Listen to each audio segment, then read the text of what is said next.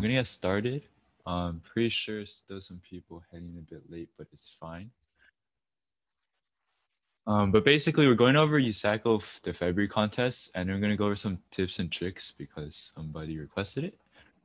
And first off, the February contest ended like yesterday in the morning, uh, but the results are not posted. So basically, what that means is we can't like check the cutoff scores, so you don't know if you made it or not. And also B, the solutions that I'm gonna be showing, I cannot guarantee if they worked or not because I couldn't check it like against the grader. I think they work, but there might be bugs. So if you like any of you guys see something that might be a bug, you can let me know because there is a chance it might be.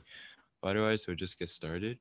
First we'll go over the past contest, then we'll go over some resources and tips. And if we have time, I think Josh will go over the past silver contest. So the past February contest. Also, by the way, the next contest is gonna be from April 2nd to 5th. It's the US Open. Um, Basically, the only difference is that it's probably going to be a bit harder in difficulty, but the cutoff score might be lower because it's harder in difficulty. And it's also the last contest of the month or of the season. So, like, the next one will be in December again. So, that's like problem number one. It's called Year of the Cow. Um, I'll quickly go over it. So basically, it says Farmer John's cows are excited to learn that Chinese New Year was recently celebrated, ushering in the Year of the Ox, always a bovine favorite. As we know, the zodiac animals for Chinese calendar years follow a 12-year cycle, blah, blah, blah. And then it says Bessie the cow is proud to say she was born in a Year of the Ox many years ago. Her friend Elsie wants to know how many years apart from Bessie she was born and hopes you can help her deduce this by looking at relationships between the birth years of several cows on the farm.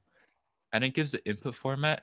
Basically, n is a variable integer, and it gives the next n lines contain 8 word phrases specifying the relationship between the birth years of 2 cows. So it's the form of Mildred born in previous dragon year from Bessie, or Mildred born in next dragon year from Bessie. And then right, it goes on and says like the first word is the name of the cow on the farm. The first word, right, is not Bessie. So basically, the first word is the name of a cow on the farm who is not Bessie and who has not yet been mentioned in the input.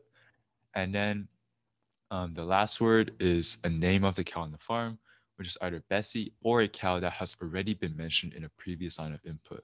And that line is pretty important because basically what it tells us that um, basically what it tells us is the last cow is always going to have already been previously given to us. So like, for example, this first line is always going to have like Bessie at the end. Then the next line can have like 2 options, right? Bessie or whoever was above that, which makes like it a lot easier for us. I'll explain later. And then right, the fifth word is the 12 zodiac animals. And then the fourth word is either previous or next to signify. And then, so this is a sample input. Mildred born in previous dragon year from Bessie. Greta born in previous monkey year from Mildred.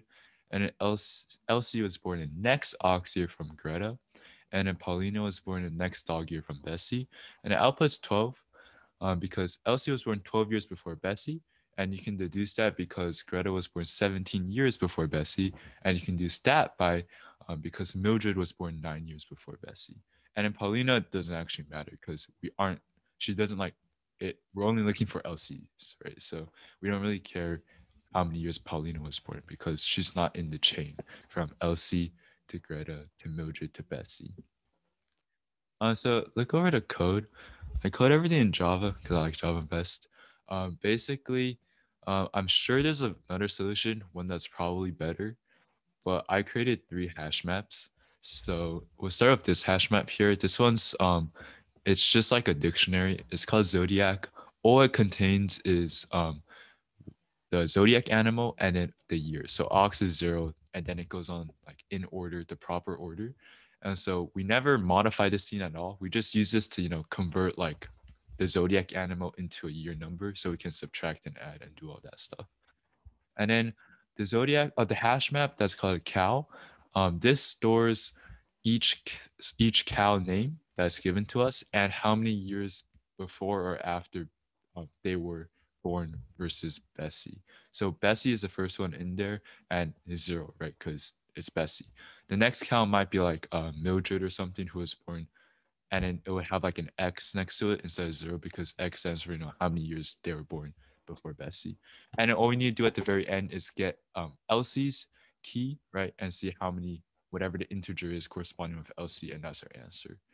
And then Cal Zodiac, um, that just corresponds the Cal to the zodiac sign. So Bessie is an ox, blank is a blank, right? Blah blah blah, and it just keeps on going. And then so I created a scanner for simplicity. N is the integer percent next line, and then we have a for loop going from 1 to n plus 1. We could actually just go from 0 to n. I'm not sure why I did n 1 plus to n plus 1 actually. And then for the next lines of input, we can create a string array called line, and we do in dot next line dot split space. So what that does is it grabs the next line, right? Because in dot next line grabs the next line. And then dot split space, what it does is it splits the line into an array by whatever character. And the character we're giving it is a space sign. So what happens is if you're given this line of input, it splits it all into spaces. So your array would be Mildred would be a string in the array, born would be a string in the array, in would be a string in the array, previous, and so on. And you'd end up with 1, 2, 3, 4, 5, 6, 7, 8 strings in that array. And then because it's all static, we know line of 0, right? The first element is always going to be the cal1 name. Line of 3, which is the fourth element, would be previous or next, whichever one. Line of 4, the fifth element will be the zodiac sign. And then the last one, line of 7, the eighth element will be the second cal name. And then this is just debug, right? We'll just print out the string that whatever it was, just to show us. When we were turning this in, we would probably just comment it out. And then we also put it into the cow zodiac. So this is a cow zodiac, remember? So we'll put in the corresponding cow, right? Line of 0, and then line of 4, whichever zodiac animal they line up to. And then we have one if statement. It checks whether it is previous or next year. If it's a previous year, this is just debug. But if it's a previous year, we use this little formula here. What it does is we do 12 minus zodiac.get of line 4 plus zodiac.get of cal zodiac.get of line 7 plus cal.get of line 7. So to simplify this, zodiac.get of line 4, what that is we are grabbing whatever line 4 value is, right, the zodiac sign. So we are grabbing the number corresponding to whatever animal it is. Is the number according to whatever animal it is. And then, so that's just the number. So if it was ox, it would give us 7. And then zodiac.get of cow zodiac.get of line 7. What that is the cal2 zodiac in number form. So cal zodiac.get of line 7, that gives us the corresponding zodiac animal to whichever cow name we put. So if our input line was let's just say Mildred born in previous dragon year from Bessie, right? So it would grab Bessie's zodiac animal from the hash map, which is an ox, and then it would grab the number from the zodiac hash map of ox, which is 0. And then the last one is cal.get of line 7. So that is the number of years cal2 was born before Bessie, because it's like a sequential chain, right? So like if cal A was born 5 years before cal B and cal B was born 5 years before Bessie, cal A was born 10 years before Bessie. So we want to, add that whatever how many years this cow was born before. And so it's a 12 minus. It'll make more sense when we print it all out. And then we put it into the cal array. So we give the cal name and then however many years they were born before Bessie. And this is if line 3 is next. And it's the same concept. All of these variables are the same, except it's a bit different here. We're just doing a plus sign and a subtract and subtract. So I can explain this a bit more. So basically, when I find the number of years, all right, so if cal 1 was a tiger and cal 2 was a snake, right? So 1 and 4. And then assuming cal 1 was born the previous year before cal 2, right? So then you would want to do 12 minus 1 plus 4 simply because we want to count backwards from tiger to snake. How many years does it take tiger to reach snake? Uh, I don't know if that's the best explanation. Here, I'm just gonna run the code and we can print it out and we can see what it shows.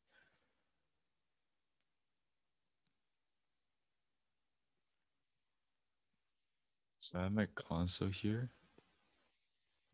This is unfortunate. I have to manually type this in, but it's okay.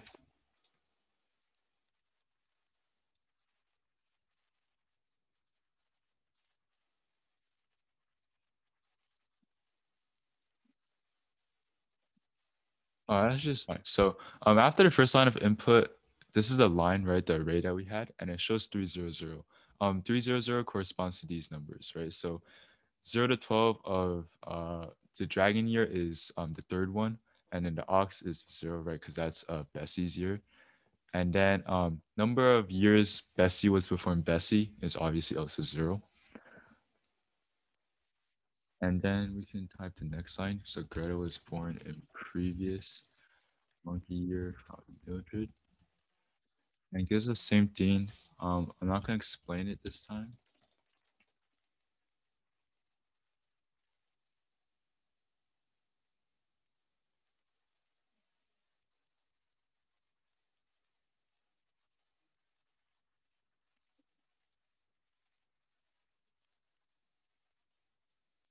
Okay, yeah. And at the very end, it gives us the output, which is 12. And yeah, I can draw a number line to show how it works. Yeah, we can do that. But I think I'm just gonna move on from the question for now. Hopefully, if you guys don't understand this statement, let me know and I can come back to it. But I'm not sure how we're doing on time, and I want to make sure you finish all the questions first. But if you like don't understand how this statement here works, let me know and I can explain it. But we're gonna look at comfortable cows. That's the second one. Um, so we're gonna skim the question. So there's a farmer John has a pasture and it's a 2D grid of square cells. So it's like a chessboard. And then he has n, which is 10 to the 5 amount of cows in a 1 by 1, right? Because chessboard. And then the cells they occupy is distinct and it's from 0 to 1,000. So 0 to 1,000 is not that big. So that's good news. And then a cow is said to be comfortable if it is horizontally or vertically adjacent to exactly 3 other cows. And then so that's important. And then farmer John is interested in counting the comfortable cows on his farm. For each I in the range of 1 to n, output the total number of comfortable cows after the ith cow is added to the pasture. So then it gives the input format, which already told us. So 801, all of this stuff. What it is you have 8 points, 8 cows, right? So the first cow is at 0, 1, and you output 0 because there are no comfortable cows, right? There's a cow 1 0, you still output 0, there's no comfortable cows. 1 1, there's no comfortable cows. But then at 1 2, you have one comfortable cow. And so we can go to Desmos and graph this.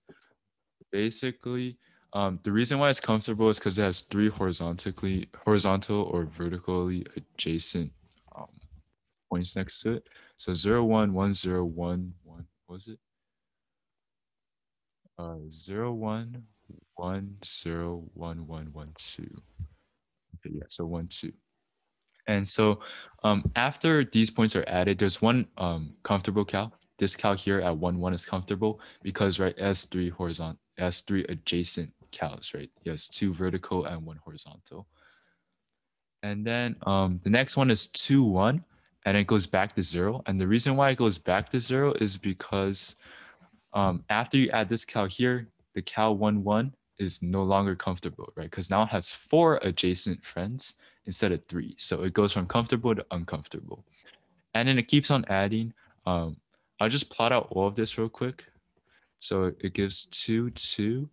It also gives 3 1 and then 3 2.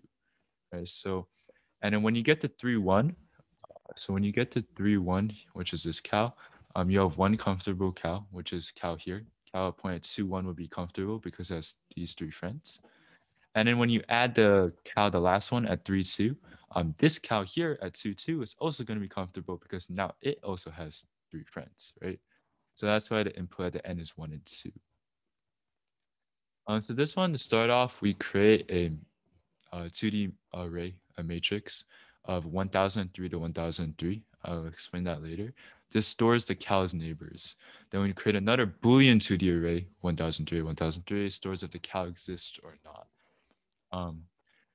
We can hard code in an array of this size because 1,000 is not that bad.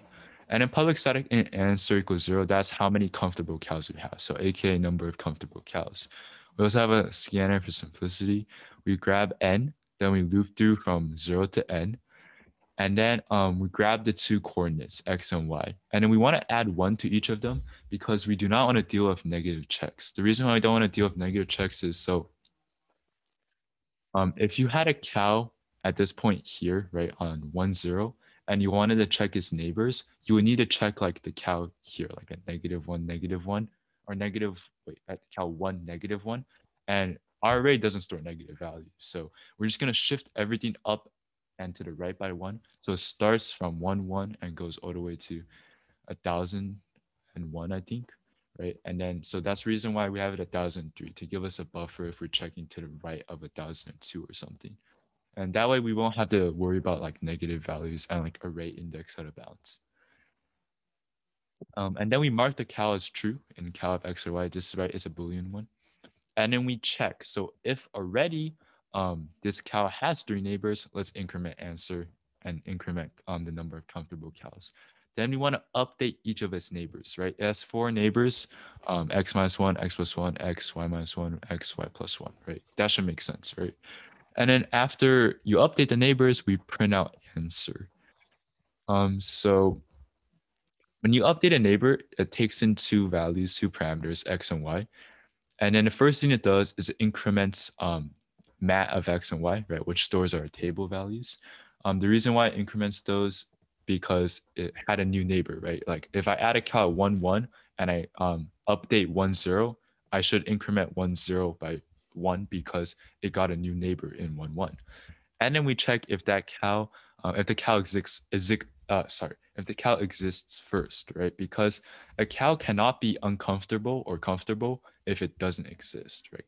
It's possible that this point might have 3 neighbors, but if there's no cow there, it doesn't matter because we don't care about it. So that's why we want to first check that it is there. And then after that, we want to check if it is comfortable or not, right? So if it's equal to 3, it has 3 neighbors, we're going to increment answer. And then we also want to check if it's greater than 3, because if it's greater than 3, what that meant was it had 3 cows before we incremented, but now that we incremented, it has more than 3. So we want to subtract 1 because it used to be comfortable, but is now uncomfortable.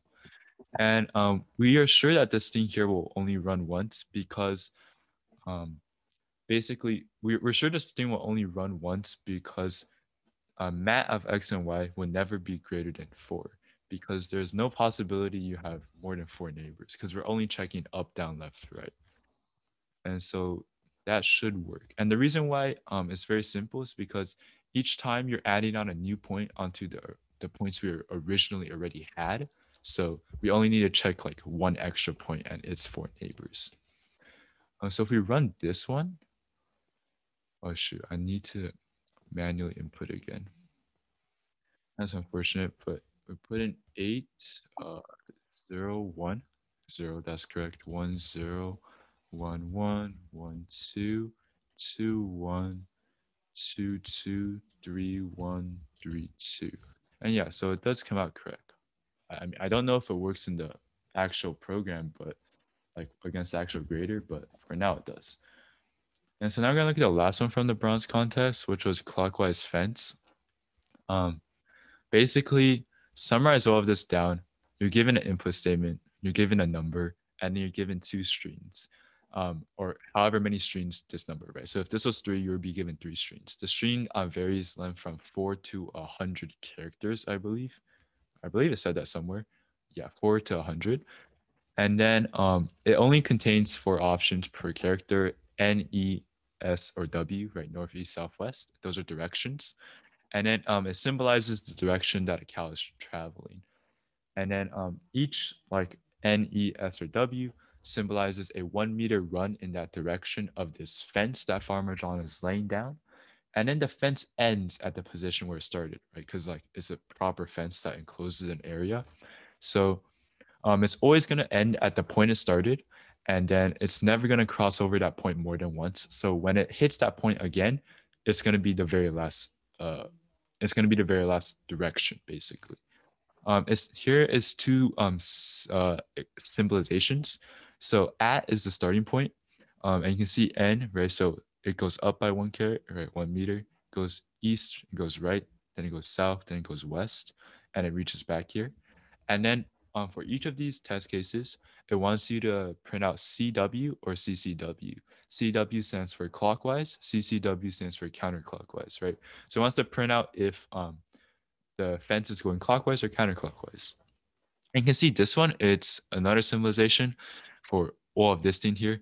It's kind of confusing, but it goes west down, south, south, south, east, east, north, west again, north, east, east, south, south, east, north, north, north, north, west, west, west, and then south, and it reaches here. Right. So this one is obviously going clockwise, right? It's going to the right. And this one is ultimately going to the left, counterclockwise. And so how we can do this problem, there's actually a number of methods actually I figured out. Um, the way this one is coded up is we're going to check the number of turns going clockwise. So I'll explain it. So we create a scanner, we grab n, we loop through for n, right? And then we create a char array of all of the characters it gives us. So in that next line gives us the next line, right? So it might be NESW, right, which are next line. And then we convert it to a char array. So every on that string, every single character is an element in this array. And then we store the number of turns. I'll get to this later. And then for in j equals 1 all the way to the length of the array, we do a check. So what we check first is if we check char array of j is not equal to char array of j minus 1. So we check if this index, this element, is not equal to the element behind. And then after that, we check if is CW, which is a function down here, of the previous element and the current element is true. And if it is, we increment turns. If it isn't, we decrement turns. And after all of that, we have a ternary operator. I want to practice it. But basically, we check if turns was greater than 0, then it would be clockwise. And if it's less than 0 or less than or equal to 0, which shouldn't ever happen, it should never be equal to 0 because then it wouldn't be a full loop, I believe. Then it would be counterclockwise. And then we print out answer and we do it for the next one. So basically, what turns is keeping track of is it keeping track of how many clockwise turns you're going. So basically, is CW. It takes in the first char and the second char, and it checks if a pair of chars, right, first and second, are north then east, east and south, south and west, or west and north, right? If there are any of these combinations, it would be going clockwise, and we return true. And if it's not any of these combinations, it would be going counterclockwise and return false. The reason why that works is, right, if you think about it, if you go in the direction of north, then east, you're going up then right, which is going towards the right. And if you go to the right, then down, that's also going to the right. And if you're going down, then left, that's also going towards the right. And if you're going to the left, then up, that's also ultimately going to the right. So we just check it in pairs like that. So, right, if this turns out to be true, we increment turns, and if it isn't true, right, for that one, we decrement turns. The reason why we have this if statement here, checking that it's not equal to previous, is because if it's like north and north, right, they're identical, we don't care because ultimately you're still going the same direction. You're not going counterclockwise or clockwise at all. So we don't worry about it. We only want it if it's two different pairs or two different characters. So we can run this one. This one's going to be a pain to type in. Okay, well, 2 NESW and returns clockwise, which is true. Oh, I accidentally hit enter. My bad. The 2 NESW and then WSSSEE and WW wait NWNESSE and WWWS. And it's counterclockwise. So yeah, it does work. And then really quickly, last thing is also there's actually another method to do this. I didn't think of it, but I heard that you could check the farthest most point when it's at the, you can check the position of the fence at the farthest most to the right or to the east, and then check if it's going up or down. And if it's going up in that way, right, it would be going counterclockwise. And if it's going down at that time, it would be going clockwise. And I think it does work, though I didn't code it up and nor did I check it. But its thought process is, right, you just check at the farthest most point it's going right. And if it's going up, right, that means, you know, it's the farthest point going right. So if it goes up, then it must be going right and up, which means it's going left counterclockwise. And then if it's the opposite, right, it's going down at that point, right? So here, farthest point, and it's going down, that would be clockwise. And it uses the same theory as we do here, right? Because right, if you're at the farthest point right and you're going down, that's equivalent to east and south, right, over here. And that would be clockwise. And I'm pretty sure that does work, but I did not code it up. And then, so that's it for the past contest. Hopefully those work and those make sense. When the results are out, I'll submit everything to a grader, and any issues or bugs, I'll let you guys know. But right now, we're gonna quickly go over some tips and resources. And if Senkar or Josh, you guys have other resources too. Um, oh yeah, and also Devin did mention the shoelace formula. I wasn't gonna bring this up, but you can do that. So you turn it into a coordinate plane, and you use a shoelace formula without the absolute value. All right, so really quickly, because this is pretty cool. I don't know how many of you guys know the shoelace formula. It's like used in very rare math.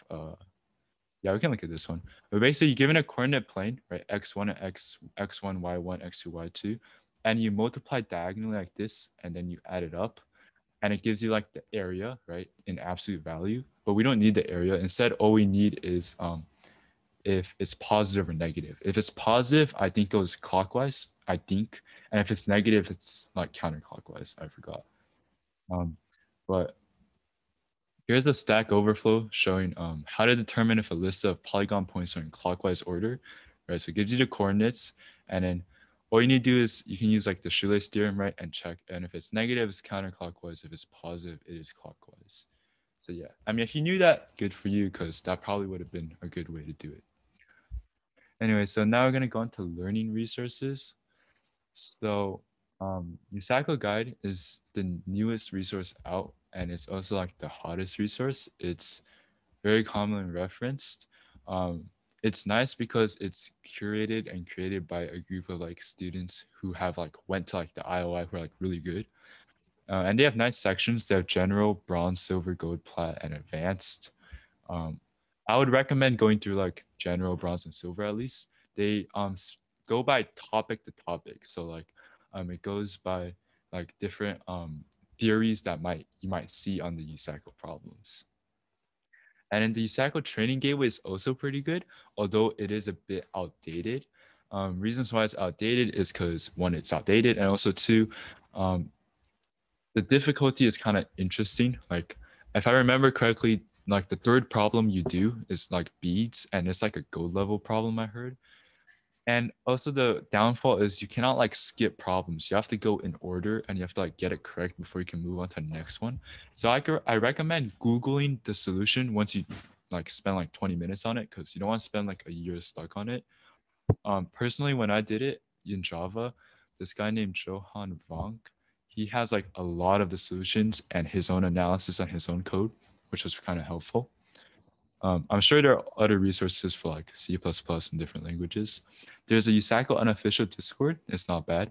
Geeks for Geeks is pretty good. I'm sure you guys know what that is. CP Handbook, I've never personally used it, but I also heard it's pretty good. And then Bronze and Silver USACO books by Darren Yao. Um, Darren Yao is like, I think he was also an IOI competitor, but he wrote two introduction USACO books in Java and C++. Not in Java and C++, but for Java and C++. And in practice resources, USACO Guide does have a lot of problems. So if you go to the problems tab, it has them all sorted by different topics. But if you also go by sections, right, um, at the very bottom, it also has a list of problems per section, which is very useful, right? Because you want to practice what you just learned. And then old contest problems, that's always very useful. And then USACO Training Gateway, right? They have a lot of problems. Code Forces, that's also a competitive like programming website. It has a lot of rounds. You can learn more about it. Go to their page. And in CSCS, that's a problem set. It has a lot of classic algorithm problems. There are no solutions given. You could probably Google the solutions, but just note like there's nowhere you can go like, hey, I want to see the answer for these. And also, yeah, those are resources for practice. And then general tips. So it's important to choose a good language. C++ is probably the best choice because of its speed. Java is not bad, it's doable. Most people only choose Java or C++. Python, it's not recommended because it's too slow after Bronze. You could probably go through Bronze well with Python, but after that, you might start running into timeout issues where your algorithm is accurate, but it just takes too long to run because Python's kind of slow. And the servers do not run PyPy, they just use Python. So Python is like, be careful if you're using this. Make sure you read solutions. The reason why I don't want to spend too much time practicing like just pure coding is because it takes a lot of time each problem, and you probably don't have like 2-3 hours a chunk, right, to work on a problem, especially if you're lost or you're stuck. So it's well recommended to like, after 20-30 minutes, depending on difficulty, after you've thought and tried out everything, um, to just read the solution, and then after read the solution, make sure you understand the solution, and then B, you're able to code it up later if the problem was given to you in a contest. And then also always remember to brute force and don't overthink, especially with Bronze. And then practice writing your templates. That's optional. So they banned templates this year, so you cannot like have a template. However, you're allowed to code up your template, right? So if you're like really familiar with it, your template, and you can code up in like a minute, it's recommended you just code it up by hand and then just continue on. A good template, what it would do for you is it would automatically have input and output like ready. It would have debug ready too. Um, Templates like for like algorithms, I think they're allowed, but I don't think anyone uses that because it's kind of sketch. But because most of the time the problem isn't just like applying one single algorithm. But yeah, practice writing your template. If you want like a Java one, you can check out Cattio. I think it's called Kattio. I think that's a decent one, or you can create your own. And then in contest tips. So first you want to read all three problems. You only have 4 hours. So like it matters how many problems you get. And it doesn't matter like which problem you get. It just matters how many points you end up at the end. It's also important you know how the contest scores work. We don't have this on the slide, but basically if there are 20 test cases and you get 10 out of 20, um, you got 500 points. So it's the total amount of test cases in all three problems combined.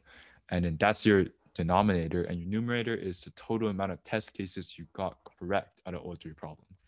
So if problem one had 10 test cases and you got 9 out of 10, problem two had 15 and you got like 10 out of 15, and problem three had like 20 and you got like 1 out of 20, you probably got a kind of low score. It's not good. So it's recommended always do the easiest one first, and make sure you first know a solution. So if you see a problem, you think you know the solution, first make sure it works properly, like think it out, think it through. Check the edge cases, right? So like edge cases are referred to like basically cases where like it's the problem setter intentionally designed this like scenario to be an edge case where it's not likely to happen.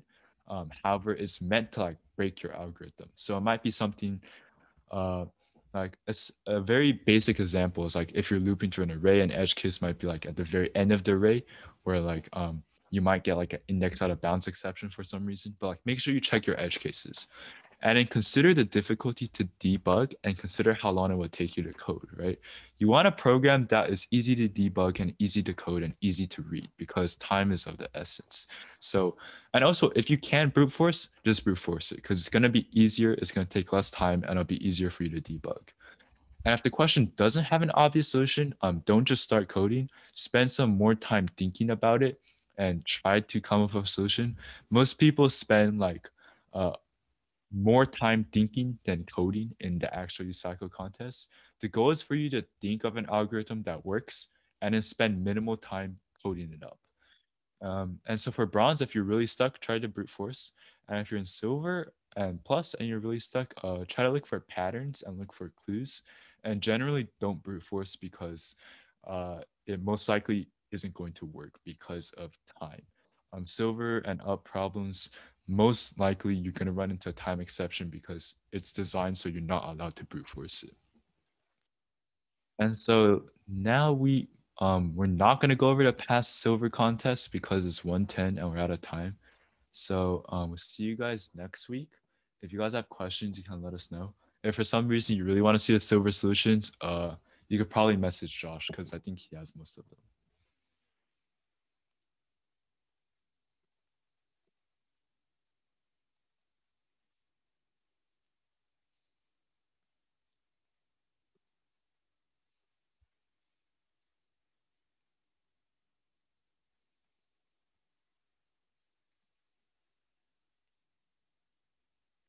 All right, I'm going to assume you guys don't have questions. If you do, you can just message us. Otherwise, I'm gonna end the meeting for everybody.